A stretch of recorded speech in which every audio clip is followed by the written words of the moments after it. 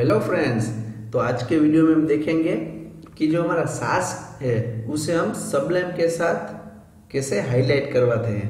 ठीक है, तो जो कलर हाईलाइट है वो मैं आपको आज समझाने जा रहा हूँ। ठीक है, तो यहाँ पे जो हमारे पास जो फोल्डर है उस दोनों फोल्डर को यहाँ पे हमें अब कंपाइल करवाना पड़ेगा। तो मैंने आपको पिछले वीडियो में भी बताया था कि जब जब आप सास को शुरू करते हैं तब आपको ये दोनों फोल्डर को कंपाइल करवाना पड़ेगा। तो यहाँ पे मैं विंडो आर प्रेस करता हूँ और यहाँ पे CMD लिखता हूँ और यहाँ पे CD, उसके बाद हमारा फोल्डर है डेस्कटॉप पे है और मैं CD लिखता हूँ। डेस्कटॉप पे हमारा फोल्डर का नेम क्या है, सैस, और उसके अंदर हम आ गए हैं। तो यहाँ पे कमांड है sass -- वॉच और दोनों हमारा जो फोल्डर है उसके नेम। ठीक है, तो यहाँ पे ये शुरू हो चुका है। ठीक है, अब मैं यहाँ पे मेरे कोडिंग पे आ जाता हूँ। तो आप कलर कॉम्बिनेशन को मैं बता रहा था, कलर कॉम्बिनेशन क्या है।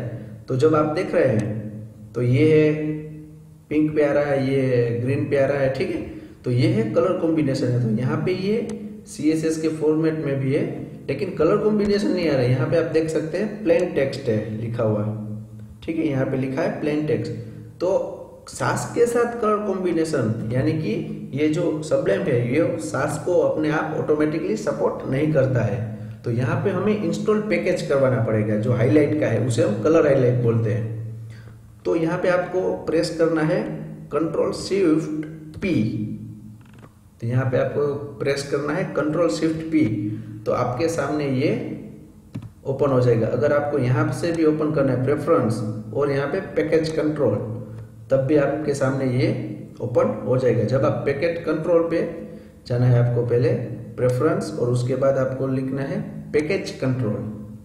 ठीक है, तो यहाँ पे आपके सामने ये आ गए। अब आपको यहाँ पे लिखना है इंस्टॉल। जब आप इंस्टॉल लिखेंगे तो यहाँ पे आपके सामने आ जाएगा इंस्टॉल पैकेज। जब इंस्टॉल पैकेज पे आप क्लिक करेंगे तो यहाँ पे आपके सामने और दूसरा एक विंडो भी अब ओपन हो जाएगा। ठीक है, तो ये ओपन हो गया है। तब आपको यहाँ पे हाईलाइट के लिए सास की पैकेज इंस्टॉल करवानी है। तो यहाँ पे आपको लिखना है सैस। जब आप सास का यहाँ पे लिखोगे तो यहाँ पे आपके सामने ये आ जाएगा दूसरा, और Sublime text 3 package for highlight both सास एंड SCSS सिंटेक्स। तो यहाँ पे आपको इसे क्लिक करना है। तो यहाँ पे आपको इंस्टॉल होता हुआ नजर आएगा। ठीक है, तो यहाँ पे आप उसने मैसेज दे दिया है कि यहाँ पे ये इंस्टॉल अब हो चुका है। ठीक है, तो यहाँ पे जब इंस्टॉल हो ही चुका है तो यहाँ इस फाइल को आप सेव करना है और टेक्स्ट में आप देख सकते हैं ये कलर में आ रहा है लेकिन ये अभी भी कलर नहीं आ रहा है। अगर नहीं आ रहा है तो यहाँ पे आप प्लेन टेक्स्ट पे आपको क्लिक करना है और यहाँ पे आपको डाउन में जाना पड़ेगा और यहाँ पे लिखा हुआ आ जाएगा सास। तो सास पे आपको सब मेनू ओपन करवाना है और जो आपकी फाइल का टाइप कौन सा है, SCSS, यहाँ पे आपको एंटर लगा देना है।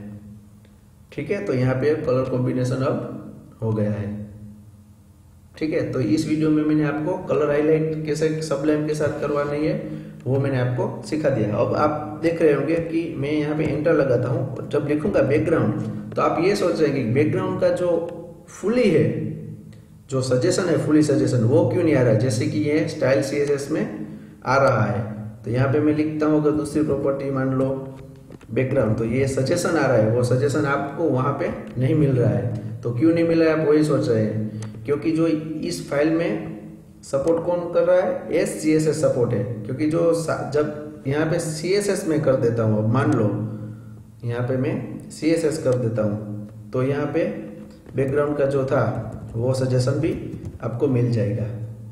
ठीक है, तो इसमें यहाँ पे ये वेरिएबल का है वो वाइट हो गया।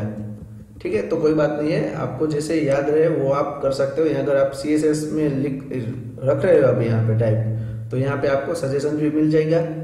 और यहाँ पे अगर आप सास कर लेते हो तो यहाँ पे आपको सास भी मिल जाएगा।